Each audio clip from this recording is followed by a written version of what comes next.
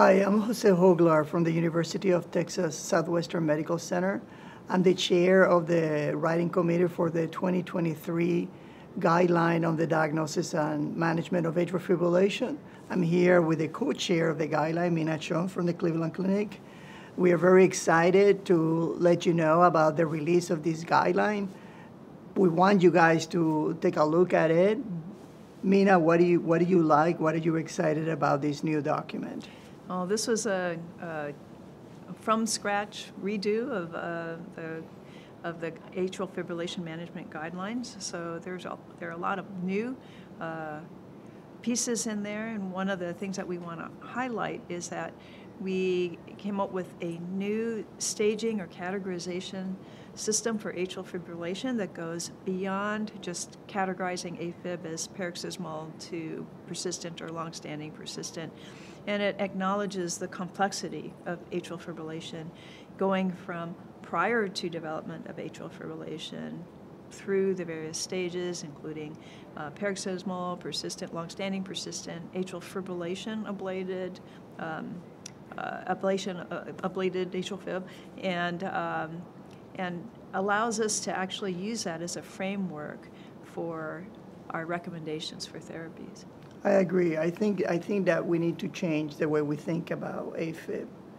I think AFib is more than just a rhythm abnormality, but it's a complex disease, a reflection of a complex substrate, thus a more holistic approach to patient care, multidisciplinary approach that takes into consideration things like risk factors, lifestyle, and those, we provide in this guideline very prescriptive recommendations, so I'm very happy about that.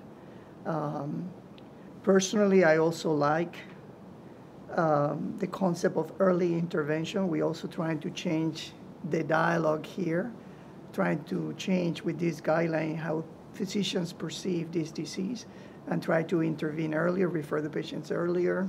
What do you think about that? Yes, there have been lots of data that have been generated recently with randomized controlled trials looking at early treatment of atrial fibrillation, early rhythm control. So that is certainly incorporated into the guideline, and not just with ablation, but also antiarrhythmic drug therapy. And I think this is a paradigm shift from older days where there was more emphasis on medications and antiarrhythmic drugs. Not that they don't have their place, but there's a lot of new data out there that we incorporated. I'm hoping that the medical community takes a look at this guideline, and I'm hoping that we provided all the tools needed for the clinician to take care of patients with atrial fibrillation. There's a lot of good stuff on this guideline.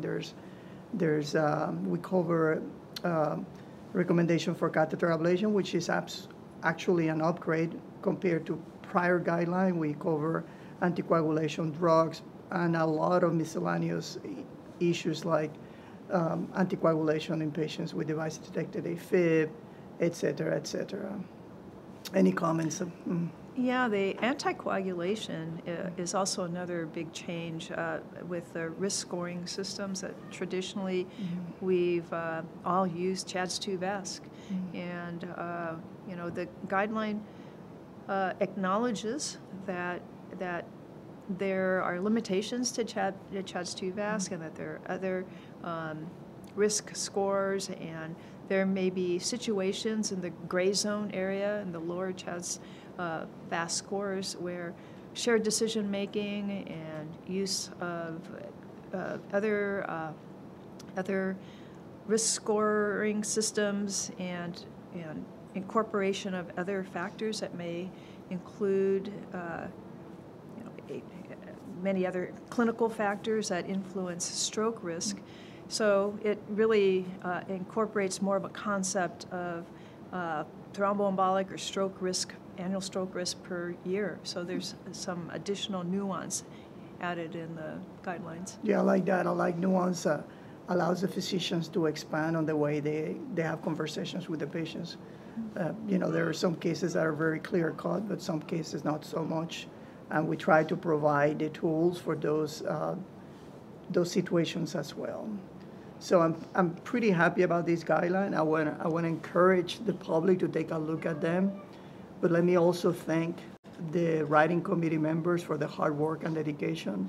This guideline was created by a very solid group of hardworking experts from across the planet, I would say. But especially, I also want to thank the staff of the Joint Committee, ACC Joint Committee on Clinical Practice Guidelines, especially Sabrina Singleton-Times, which was our staff assigned to this guideline, worked so hard to take this project to fruition. So thank you so much to all of you. And please, to the public, take a look at these guidelines. I hope you enjoy them. If we make a mistake, we'll have a chance to correct them, because moving forward, we hope to evolve this guideline, edit it, update it on a more frequent basis. So thank you so much, and please enjoy the document. Yeah, thank you very much.